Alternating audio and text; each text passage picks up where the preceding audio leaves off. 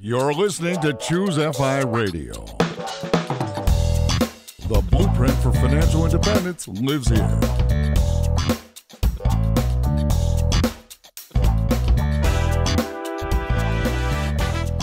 If you're looking to unlock the secrets to financial independence and early retirement, you're in the right place. Stay tuned and join a community of like-minded people who are getting off the hamster wheel and taking control of their lives in the pursuit of financial independence. Choose FI, your home for financial independence online.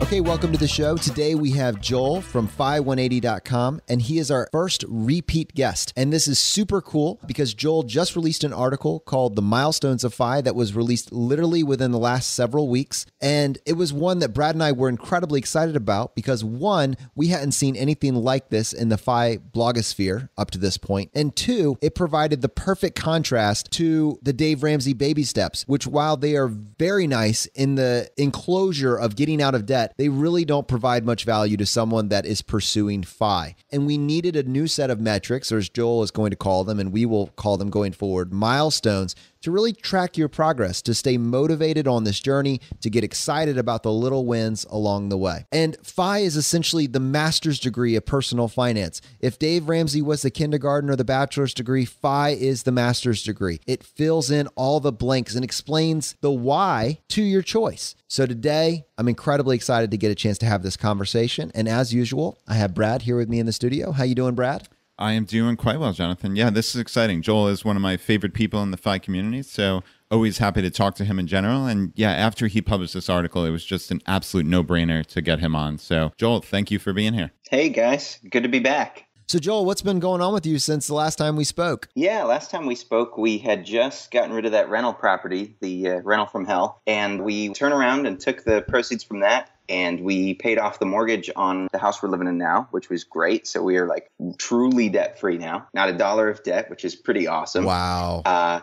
And yeah, since then, I've just been slowly working towards our FI date. We recently published that I'm going to be pulling the trigger, I believe in January is what the Mad Scientist projections are showing now. So we're real excited about that and kind of moving towards a transition mode where I'm going to be fully FI, and then Alexis is going to be kind of ramping down from work. So we're taking all the steps to get ready for that. And it's pretty exciting. I'm going to be blogging about each step of the way as I progress into the actual early retirement waters. I'm excited about that. Yeah, that's really cool. So I'm at your homepage right now, and yeah, it says FI Countdown, January 31st, 2018. That's incredible. So you're basing that on the Mad Scientist's projections at his FI laboratory? Is that 4%, yeah, 3%? So we've been tracking on the FI laboratory. If you guys haven't tried this, it's pretty awesome. We've been using that tool for about 2 years now, and it's a little conservative in the way that it's calculating everything, but it kind of has some parameters you can go in and tweak and set it up just how you like. And so we've been using that. We've also been comparing with FireSim and a few other tools, but it's looking like we're going to hit that milestone early next year. And that's assuming that the market continues what it's doing right now, which there's no guarantee. Pete just recently talked about the next recession is coming, so who knows, but that's the current projection. Yeah, that's cool. So talk us through real quick. A lot of people have questions about the 4% or 3% or whatever it may be. I know we're going to have Big Earn from Early Retirement Now on to talk about safe withdrawal and all that kind of real technical stuff. But can you give us high level, like what are you basing your FI number on? Is it 4% or is it something more conservative? Yeah, so we're using 4%. To me, actually, the 4% rule is actually a little conservative in and of itself, because if you look at the Trinity study, or if you look at the tables and the Simple Path to Wealth that Jim puts at the back of the book showing where the 4% rule came from, the 96% success rate actually is considering a 50% bonds portfolio, which is very conservative. When you move it to something like 25% bonds, 75% stocks, that success rate actually goes towards 100%. It's much higher with the 4% rule. So to me, 4% is actually conservative all by itself. I've gotten into all kinds of discussions and debates with other people who say, no, the way that markets are moving right now, we actually need to be moving towards more of like a 3% rule where it's a more conservative pull. But to me, actually, 4% is perfect for us. And actually, where I talk about in the Milestones article, this concept of FlexFi, which is based around a 5% withdrawal rate, which I think can work too, as long as you're flexible. There were a couple things that stood out to me. One, I love that you're actually publishing your numbers right now. And I know that your annual spending, you're shooting for $25,000 a year. And that's very cool. And I think that's very doable. But one of the things that makes it possible is that you have no mortgage. So it is $25,000 of spending, right? That's correct. No mortgage, no interest, no other expenses other than just the actual meat of the expenses. So, and we're actually still trying to get to 25. Each year we inch a little bit closer. This year we finally just broke under 30. So it's a moving target. Right. But based on that, $625,000 would get you to the 4% rule. That's correct. So you don't need to be a millionaire to be FI. Absolutely not. $1 million is way more than I would need. And who knows? I've heard from everybody at camp saying, oh, you'll hit $1 million without even trying. It just happens because you're frugal and because of the way that you save and everything else. But that would be a lot of extra gravy if it did happen, but totally unnecessary. I love this. You had this little paragraph down at the bottom, but it explicitly states something that I was trying to verbalize to someone else the other day. I like to think of it like this. I need to save $625,000 to purchase a magic money-making machine that will print me $25,000 checks once per year, every year, forever. The law of thermodynamics may forbid perpetual motion machines, but luckily there's no law of finance that prevents perpetual money machines. Beautiful. Yeah, that's the key to it. Once you get there, that money is working for you and your work becomes completely optional, that's the exciting part. That's what FI does. It simplifies this concept. That's essentially what we're doing. We're trying to purchase ourselves by living a slightly more optimized lifestyle. We're trying to purchase a magic money-making machine that we have in our back pocket for the rest of our lives, which allows us to put time as a tool that we can use in our other pocket, which makes our life awesome in your 30s, 40s, 50s, and 60s. Yeah, that's exactly it. And it's funny because I know some friends, when I'm discussing these concepts, sometimes I'll get challenged by, well, aren't you sacrificing a lot by saving so hard and having such a high savings rate? Aren't you sacrificing other things you could be doing? And the way that I think of it is I say, no, I'm actually saving for the ultimate luxury purchase, right? I'm going to buy this $625,000 money-making machine. It's the ultimate luxury purchase because I want to have that so that I don't have to work, so that I can do things on my own schedule. And so to me, that's like I can easily not spend on everything else so that I could purchase this really great luxury item. That's so cool, Joel. I absolutely love that. And yeah, I mean, I do hear that often is, aren't you depriving yourself? And yeah, that's almost exactly how I put it, just slightly different words. So I think I may use your perpetual money-making machine from now on. Yeah. But I mean, I'm buying 30 plus years of my life back. And all that I'm giving up is maybe a trip to Jamaica and some fancy dinners every year. And I would argue I could get the trip to Jamaica with travel rewards, right? So just being a little bit smarter. So I'm giving up a couple fancy dinners and, like you talked about on our other episode, some random purchases at Target that you can't even explain what you spent the money on. That's the difference, right? We're quote unquote sacrificing, but we're actually taking back 3 decades of our lives from mindless drudgery sitting in an office, and they're just getting to waste some money at Target. Isn't that a pretty easy choice? It's obvious to me. Well, actually, it wasn't always obvious. It wasn't. No, and that's the cool part. But now it just seems so obvious once you see it, once you get there. So we want to set this up for our community. And essentially what we want to accomplish with this conversation is, once you're on this FI path, you made the choice and you're rocking forward towards your destination, what are the little metrics that you can get excited about along the way to tell you that you're making progress, to confirm for you that you're getting closer to your goal?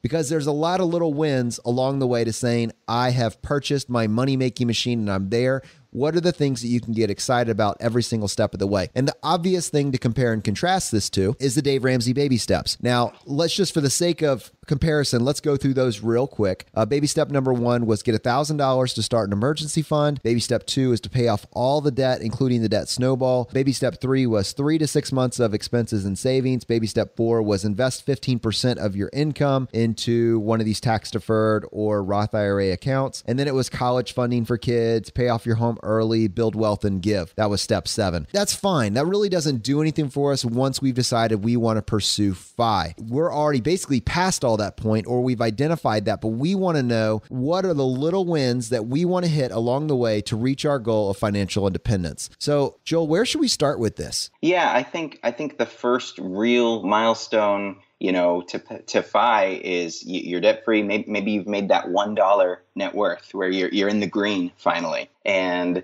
I think that's like the real starting point towards the actual savings end of the journey. Now, that can take some time for people if you've got a lot of debt that you have to pay off. But I think that's kind of where my article is starting from, which is the green net worth, the positive net worth. Yeah. So just to clarify, positive net worth and debt free can be different items, right? Especially if we're talking like I have a mortgage personally. And that's a separate argument that we can talk about another time. But yeah, you're saying positive net worth, right? Yep. And along with that, can we maybe go ahead and put a line in the sand and say it's debt-free except for the house? Is that fair? You've gotten rid of all other consumer debt? Yeah, possibly. I mean, you can still potentially have a positive net worth and still have student loans, depending on how much you save. But yeah, I would say for the most part, I'm very debt averse. And so I like the idea of debt-free, except the mortgage. I like that idea. And let's just let's use some terms that we get from the FI community. That's when your financial freedom clock starts. That's a Go Curry Cracker term. Your financial freedom clock starts when you've gotten rid of all of your consumer debt except for maybe a mortgage. So we can put that in asterisks beside that. Yep, I agree with that. All right, what's next? Yeah, so after publishing the article, I got a lot of feedback about wouldn't it be great if we got some more early milestones? Because in my article, I kind of go through more milestones in the second half. And so, for example, Gwen from Fiery Millennials, she said, hey, you forgot, your first $100,000 where Personal Capital starts to call you and want you to invest in them. I said, oh, that's a great one, because that's hit that 6-figure milestone. So that's a big one. Let's pause on that. I love that. So we love Personal Capital. Most of the FI bloggers do, as a great way for you to track all of your different investment vehicles in one particular place. And if you don't already have one of those, it's generally recognized as one of the best places to track all of your accounts in one place. And we've set up an easy link to get a free account for that. Just go to choosefi.com/PC and you can set that up. And yeah, Joel's exactly right. They will call you to set up a free consultation once you reach 100,000. So be aware that will happen. But yeah, Jonathan and I both use Personal Capital. It's a really solid tracking tool. But wait, that's your milestone. You've made it to the first milestone when you get that phone call. So that is an objective marker. Everybody needs to set up that account. That way you can get your first milestone in the bag when you get that call. It's hilarious, but now that is absolutely documented. That is the first milestone of the FI community. Personal Capital phone call. Yep, there you go. There you go. Around the same time, depending on your number and how much you need to save for FI, around the same time, you're probably going to have that FU money under your belt, which is one of the milestones that I spell out in the article. So for the wife and I, our FU money came in, we found it to be about 2 years, 2.5 years maybe of annual spending. And for us, I wanted to contrast it a little bit from the emergency fund that Dave Ramsey talks about. So the emergency fund is really focused on having 3 to 6 months of your essential spends, right? This isn't everything. This doesn't include Netflix. This doesn't include, all of the non-essential items. But the FU money, for the wife and I at least, to us, that's 1 or 2 years of everything. So non-essentials. This is where you can now take a leisurely year or two, walk away from your employer or your career and do something else and have no pressure on you. And so that's kind of, in the article, I kind of compare them side by side. And so the FU money is a much more luxurious milestone than the Ramsey Emergency Fund. So yeah, the first few milestones might happen around the same dollar amount depending on your FI number. So if your FI number is $1 million and your FU money comes in at around 2 years of your spend, 2.5 years, that's 10% of your FI number. So that is around $100,000. So to us, that's what we wanted to contrast on the blog post, is that this is a more luxurious milestone than the emergency fund that Dave Ramsey writes about. Now, we really haven't gone too much into depth about FU money, but it is a concept that the more contrarian FI community prefers to talk about. You're probably not going to see FU money discussed on the Dave Ramsey podcast. The cool thing about it is it wrests control of your life away from your employer and gives it back to you to make decisions that are in your best interest. And frankly, there is an emotional component to this that will create some extreme variability in what this number actually is. Some people, it may be like you just said, this exact 2 years of expenses, but the psychological power that you get doesn't have to be reached by you explicitly having 2 years of expenses. It could be having 3 months of expenses, 6 months of expenses. FU money is just you having enough money set aside to essentially be able to have a more powerful position at your job, where if they're making unreasonable requests of your time, or if they're putting you in a position where you have to choose between maybe your family, your relationships, or your job, you have the ability to make a choice that's in your best interest. And as long as you feel comfortable making that choice, you have the power back. And so FU money is very distinct to the FI community, and it's a topic that is its own podcast. This is by no means the final explanation, but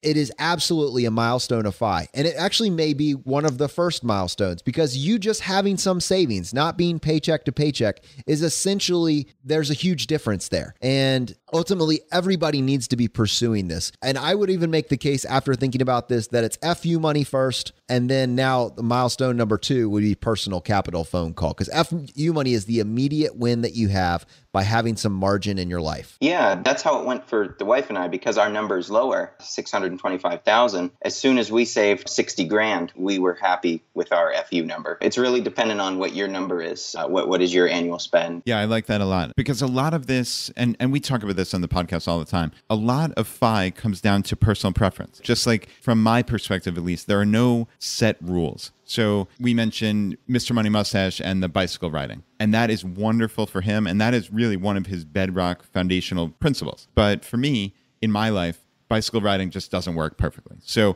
does that mean that I'm not in the FI community? Does that mean I'm not even mustachian? I would argue no. I think I follow the vast majority, but you have to pick and choose what you value. So I would even argue with this FU money, it could, like Jonathan's saying, it could be dramatically less depending on the person. If it gives you some degree of certainty, some degree of power in your life, that might be $20,000, right? That might be a couple months of expenses.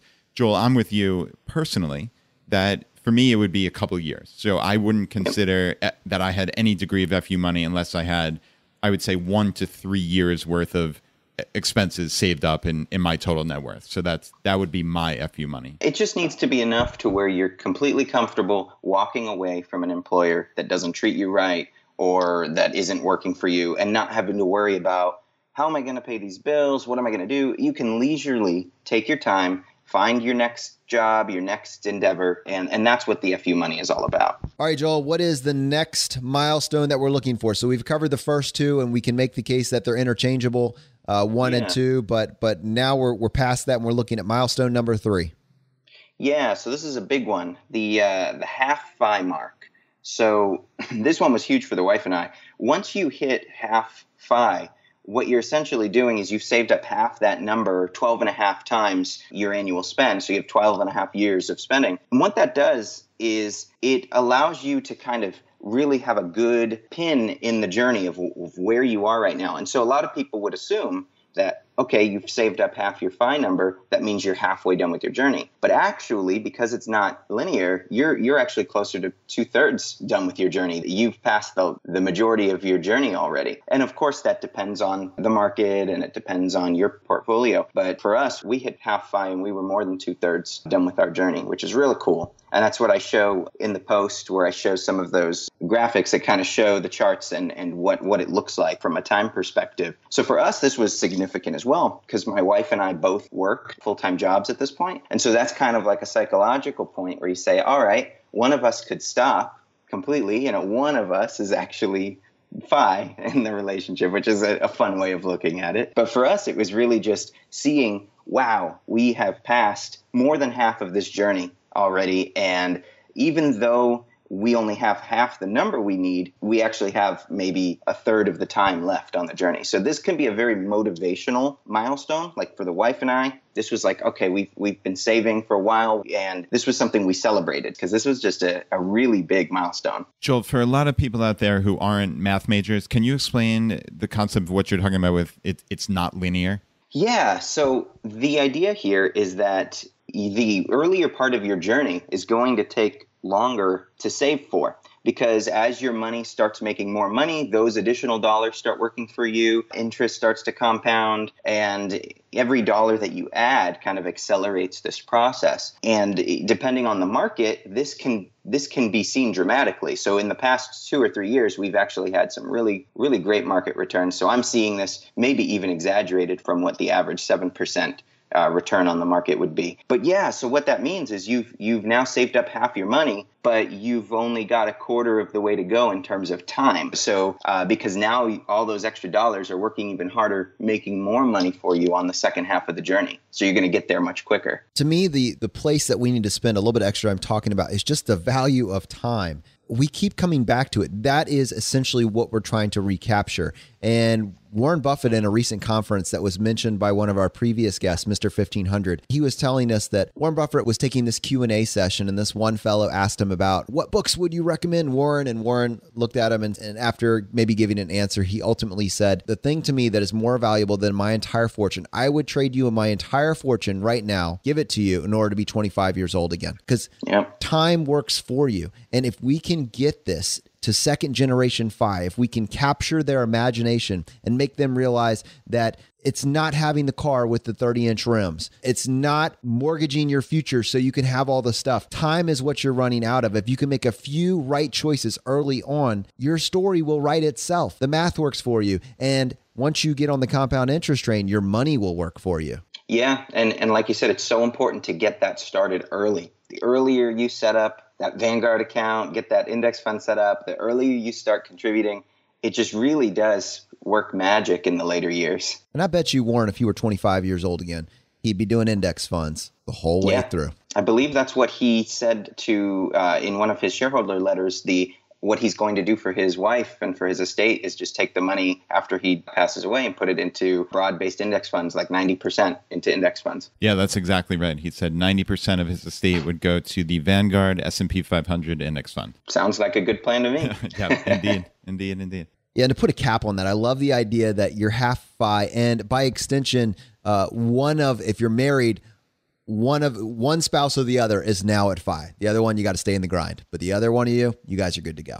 Yeah, that's a fun way of looking at it. We both kept on working after that milestone to get to FI quicker, but it takes some pressure off. And psychologically, it kind of builds up that level up mentality. I know, Jonathan, you like to gamify some of this and think of it as, leveling up in a game. Well, you've done that. You've hit that point where one of you is now FI, and can kind of take some pressure off and kind of really give you a sense of power of what you've accomplished. Yeah, I had this visual image as you were saying that of like Sonic the Hedgehog flying down the path and then hitting some sort of boulder and the coins going everywhere, so road bumps on the way.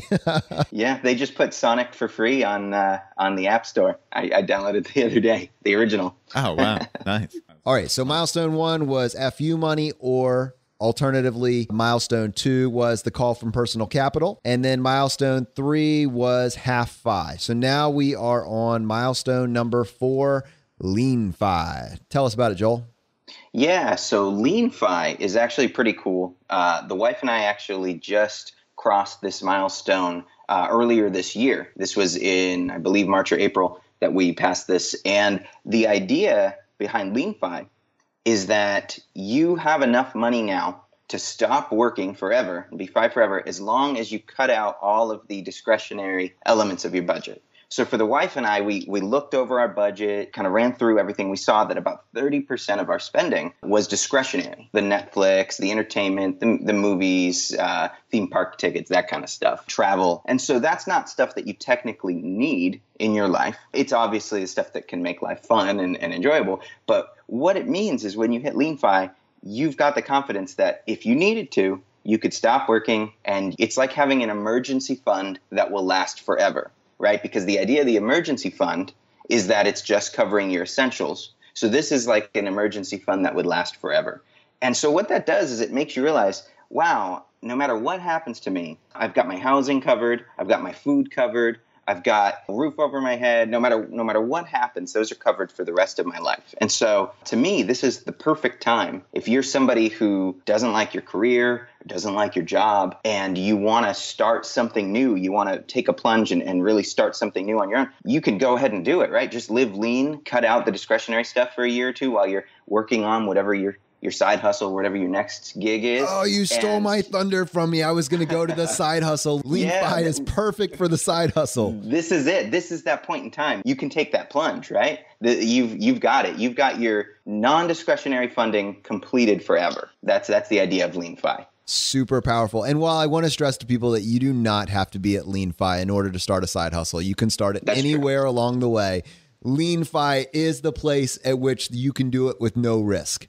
It is perfect. Yep. Instead of the person trying to make ends meet while working on their passion, once you hit this point, you can just take your leisurely time, work at whatever that passion is as much as you want. And assuming that it will generate some income eventually, you'll be able to get more of the discretionary things back in your life at that point. But yeah, for us, that number was about 70% FI, because that directly related to how much of our spending is discretionary. Your number might be different. So on the article, you said it's $437,000, which is less than $500,000. So you don't even need $500,000 to get to Lean-Fi. That's right. Yep, that's all it would take. And because of the way the Trinity study works, about half the people who do the 4% rule, who get all the way to FI, they have way more money than they ever needed. They actually end up with portfolios twice as big as what they needed for FI. So 50% of the time, the 4% rule is way too much. It's a less popular way of looking at the 4% rule, but it's still true from a statistics standpoint. So for those that are more risk seeking, for those that aren't afraid maybe to go back to work one day if they hit a worst case scenario, or those that just kind of want to make a change in their life, Lean-Fi could be it. That could be all you need. And I want to stress to our audience that this is not the ultimate unpacking of the 4% rule. So for those of you that want to critique something that we're saying about the 4% rule and give us another perspective on it, this is not the show for that. But I think that what Joel is saying still is valuable in the context of just once you have $437,000, you can absolutely pursue your side hustle without the fear of what if it doesn't work. Absolutely. And that 437, just to be clear, is based on your personal FI number. So we're not telling everyone in the audience, once you hit 437, you're at Lean-Fi. That's based on your annual expenses of $25,000, right? No, we are. Everybody needs to do exactly what Joel's doing. Yeah, it's going to be different for everybody. For us, it was 70% of our FI number. And even that percentage might be different for you. Brad, for example, if you find that discretionary spending is half of your money, maybe you've got a lot more flexibility than I do, well, then your Lean-Fi number could be much smaller. It really depends on what portion of your expenses are considered discretionary. I want to do a full podcast on people that have made wildly unconventional choices on how to live their life and reduce their core expenses. So we are going to feature these really cool ideas of people that have figured out a way to get their core expenses under $10,000 a year. It is absolutely possible. I'm not telling you to do it, but it does help to see what choices other people have made, so that then you can figure out where in this moving target of a playing field you want to be. And Joel sounds like he has a very similar lifestyle to mine and Brad's once you get rid of the mortgage, but you can certainly be in a much higher bracket or in a much lower bracket. There is room for everybody on this field. Yeah, I think of Jacob from Early Retirement Extreme. I think he was living in San Francisco for under $10,000 a year? Yeah, it's intense. It's certainly intense. Yeah, but it's important to know it's possible. It is possible. I agree with you. Exactly. Yeah. Yep. One super cool thing about Lean-Fi that you kind of mentioned is at this time, for the first time ever, your dollars are working potentially harder than your income at this point. It's really cool, right? The point at which your returns of your portfolio is actually more than what you're contributing to your investment vehicles. Yeah, so that only works on good months, right? In the market. It's not going to be every month that your money is earning more than you, but there were plenty of them that I started realizing. The first one happened right around Lean-Fi, where my portfolio increased in a given month more than the contributions that I made from working. And that's powerful, right? That means, wow, your dollars worked harder than you did that month. And so that's a very humbling feeling. I want a new milestone for that. So we got Lean-Fi, and then I think we need to figure out a new name for that one. The milestone where your money's working harder than you are, and 24 hours a day. Yeah. I think I called that the crossover point in the article. I don't know if that's a good name, but that's it. That's cool. Let's carve that out as a separate milestone. Yeah. All right, we'll build this thing as we go. Yeah. All right, Joel. So looking at your article here, the next milestone is called FlexFi. Why don't you tell us about that one? Yeah. So kind of all of these milestones so far have been calibrated, if you will, to the 4% rule, where FI is, I'm defining it as 25x, 25 times your annual spend. Or if you've got real estate or if you've got other passive income, it's the equivalent to having a passive portfolio that could generate your annual spend in passive income at the 4% rule. So what FlexFi does is it kind of loosens that a little bit. So instead of being FI, which is at 25 times your annual spend, FlexFi is at 20 times your annual spend. This would correspond roughly to a 5% rule, where you would be withdrawing 5% per year. And so the idea and the reason that it's called FlexFi is that this is the point where you could call yourself financially independent as long as you are flexible and you remain flexible. And so what does that mean? That means if the market is having a really bad year, you're going to cut back on your travel, you're going to cut back on some of your discretionary expenses. It means you have flexibility in your spending from year to year. There are some people who might not have that flexibility or don't have any type of side hustle or any other income coming in. But for those that do, the FlexFi milestone is kind of the perfect time where you could potentially pull the early retirement trigger as long as you stay alert and flexible. And that's kind of what these later milestones start getting into here, is this idea that the RE, the retiring early portion of FIRE, can be dissociated from the actual numbers. So you could retire early at lean FI, at flex FI, at FI, as we're going to get into these other milestones, but it just depends on your situation and your flexibility. And so that's kind of what the flex FI milestone is to me. For us, it was $500,000. And so it's that point where, yeah, we could actually pull the trigger on early retirement here as long as we remain flexible. And I think one of the things I say in the post is that this is ideal for people who are a little more risk-seeking, who don't need a sure thing, but are ready to take the plunge on something new.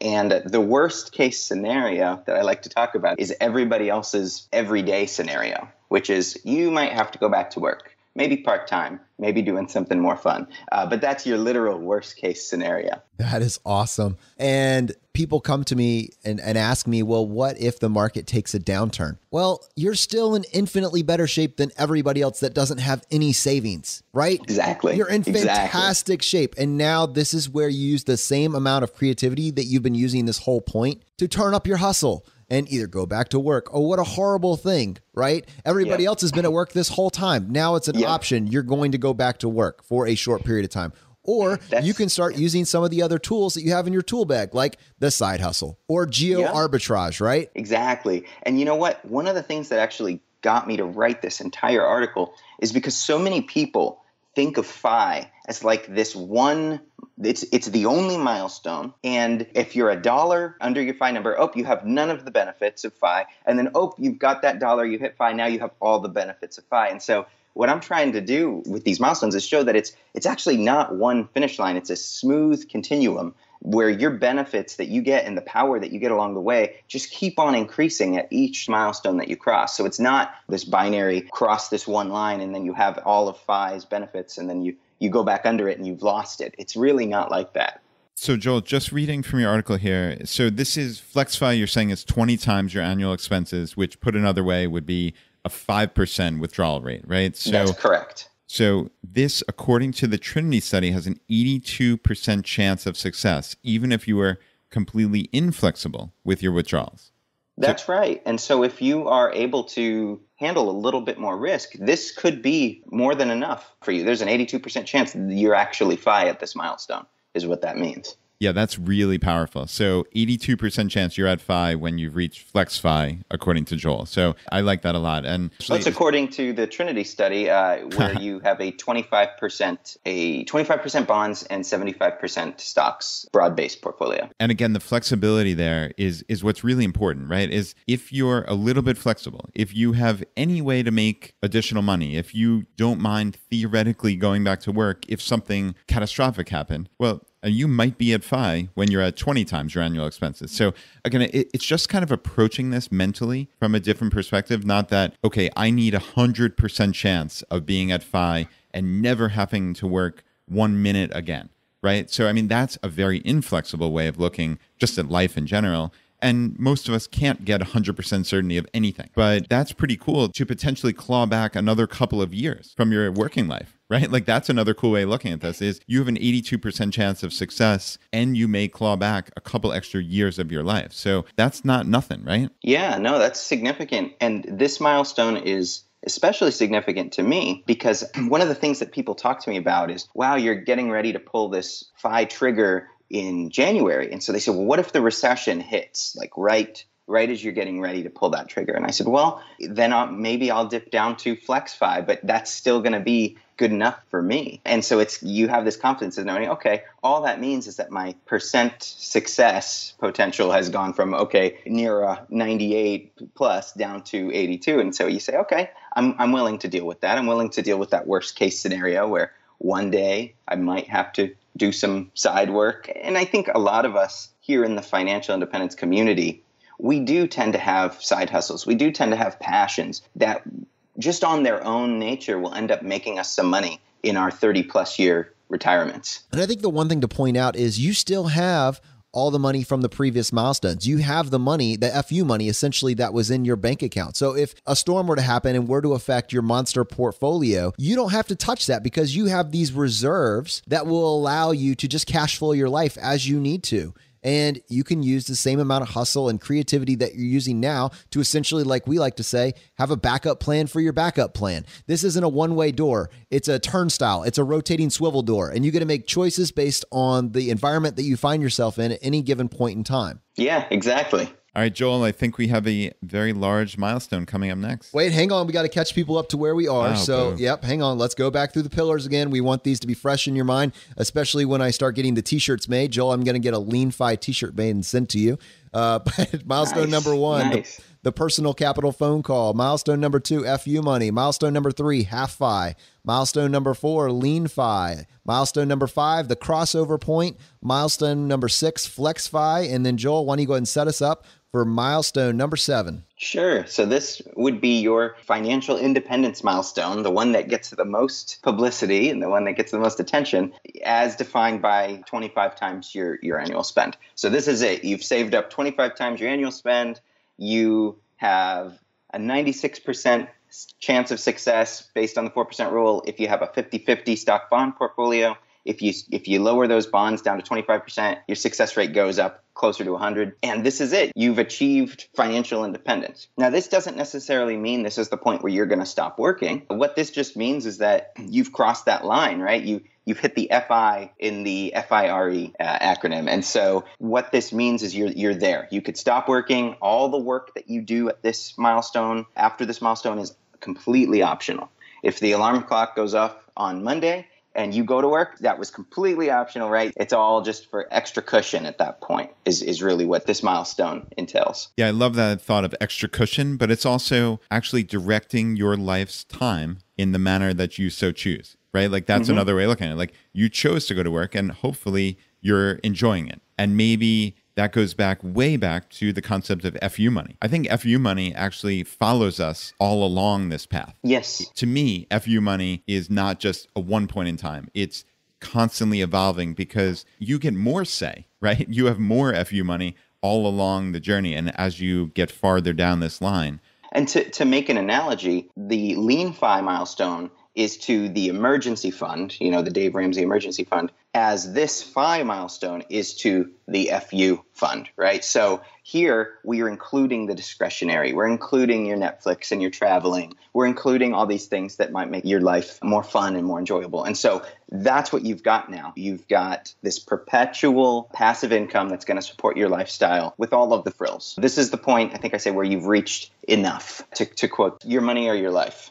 One of the things that's so interesting is as you're on this path and you're checking off these milestones, I bet you the compelling draw of actually pulling the trigger on your FI date is intense. It's addictive. And while I know you are feeling it more and more, I bet you right now, even though January 18th seems so extreme to all your family and friends, you want to make it September right now. And you're having to fight to kick it back down the road like an extra 6 months because you know that you'll be okay to go ahead and do it right now. And yet you're still checking back in till January. And to you, it feels like restraint. And at the same time, I bet you that for Alexis, she's more and more feeling the pull of what you're doing. And although she says she's ramping down as it's getting closer, she's like, I think I should just pull the trigger too. Yeah, she is becoming more aware of the power that she has. And so the other day we were talking about that, and she was saying, yeah, I'm going to stick with the program I'm on at work because I enjoy it. I enjoy the people and I enjoy what we're working on.